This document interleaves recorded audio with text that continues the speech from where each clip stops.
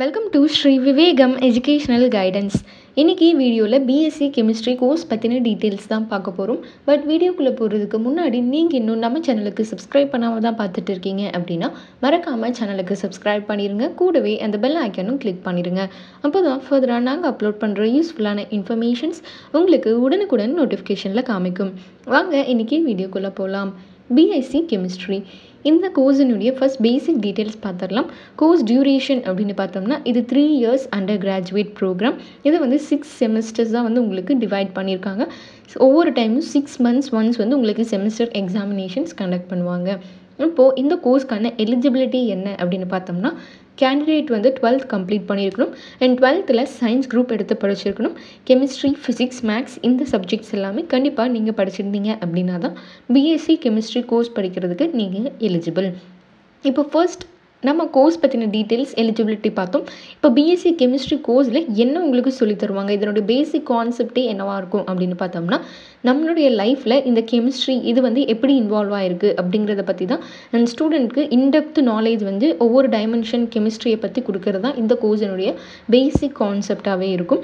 And எது மாதிரியான விஷயங்கள் வந்து இவங்க சொல்லி தருவாங்க அப்படின்னா organic chemistry, inorganic, general, physical, biochemistry, earth science, industrial science, pharmacology இதெல்லாம் பேஸ் பண்ணி தான் பிஎஸ்சி கெமிஸ்ட்ரியினுடைய சிலபஸாக இருக்கட்டும் இல்லை அப்படின்னாலும் இதனுடைய கான்செப்ட்டு இதை பேஸ் பண்ணி தான் இருக்கும். இப்போ அட்மிஷன் ப்ரொசீஜர் எப்படி நடக்கும், பிஎஸ்சி கெமிஸ்ட்ரிக்கு காமனான அட்மிஷன் ப்ரொசீஜர் என்ன அப்படின்னு பார்த்தோம்னா ஒன்று வந்து மோஸ்ட்லி மெரிட் பேஸ்ட் அட்மிஷனாக இருக்கும். நீங்கள் 12th நல்ல மார்க்ஸ் ஸ்கோர் பண்ணியிருந்தீங்க, நல்ல கட் ஆஃப்ஸ் வச்சுருந்தீங்க அப்படின்னாவே உங்களுக்கு மோஸ்ட் ஆஃப் த காலேஜஸில் மெரிட் பேஸ்டு காலேஜஸில் அட்மிஷன் கிடச்சிரும். நீங்கள் வந்து entrance based colleges, top colleges அப்படின்னு நீங்கள் போனீங்கன்னா என்ட்ரன்ஸ்லேயும் நீங்கள் பெஸ்ட் மார்க்ஸ் ஸ்கோர் பண்ணியிருந்தீங்க அப்படின்னா தான் பிஎஸ்சி கெமிஸ்ட்ரி உங்களுக்கு அட்மிஷன் ப்ரொசீஜரில் சீட் கிடைக்கும்.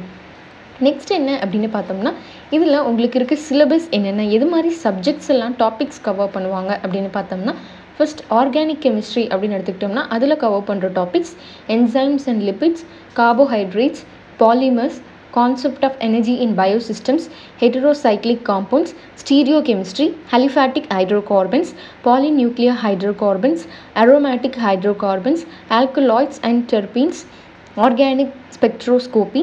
இப்போ inorganic chemistry அப்படின்னு பார்த்தோம்னா அதில் கவர் பண்ணுற topics noble gases, general principle of metallurgy, atomic structure, inorganic polymers, lanthanoids and actinoids, catalysis of organometallic compounds, ஆர்கானோமெட்டாலிக் compounds, transition elements இது மாதிரி தான் உங்களுக்கு ஆர்கானிக் கெமிஸ்ட்ரிங்கில் டாபிக் வரும்.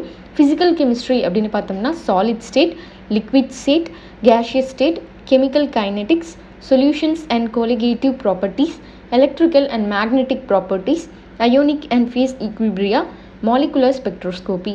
நெக்ஸ்ட் ஜென்ரல் கெமிஸ்ட்ரி அப்படின்னு பார்த்தோம்னா isomers, face rule, qualitative analysis, கார்போனியான்ஸ், colloids and surface chemistry, solid state chemistry. So overall பார்த்தோம் அப்படின்னா organic, inorganic, physical, general இது மாதிரியான கெமிஸ்ட்ரி சப்ஜெக்ட்ஸில் இது மாதிரி டாபிக்ஸ் தான் வந்து உங்களுக்கு கவர் பண்ணுவாங்க.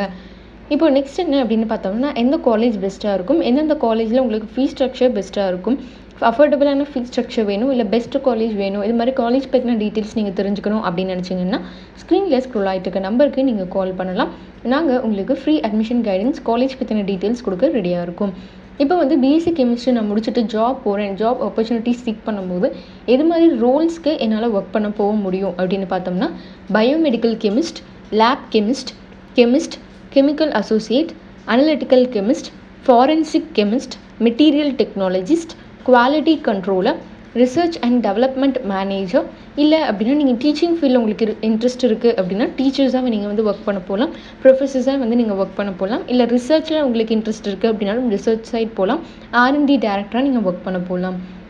இப்போ எது மாதிரி கம்பெனி சைட்ஸ் வந்து நான் ஜாப் ட்ரை பண்ணலாம், எது மாதிரி டாப் ரெக்வர்ட்டர்ஸ் வந்து பிஎஸ்சி கெமிஸ்ட்ரி முடிச்சுட்டு ஒர்க் போனால் செலக்ட் பண்ணிப்பாங்க அப்படின்னு பார்த்தோம்னா Tata chemicals, RT industries, வினாட்டிக் organics, ஃபைனியோடெக்ஸ் speciality, Akash educational institutions, இன்னோடேட், Alan career institute, SCIEX.